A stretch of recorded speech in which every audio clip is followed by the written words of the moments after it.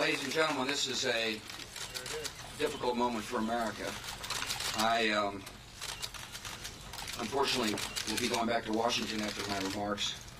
Secretary Rod Page, the Lieutenant Governor, will take the podium and discuss education.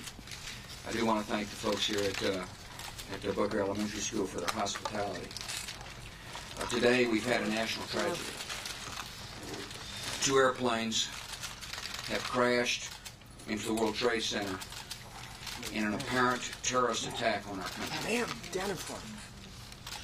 I have spoken to the Vice President, to the Governor of New York, to the Director of the FBI, and I've ordered that the full resources of the federal government go to help the victims and their families and to conduct a full-scale investigation to hunt down and to find those folks who committed this act.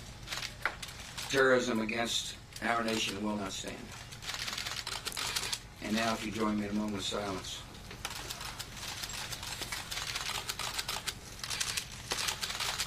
May God bless the victims, their families, and America. Thank you very much.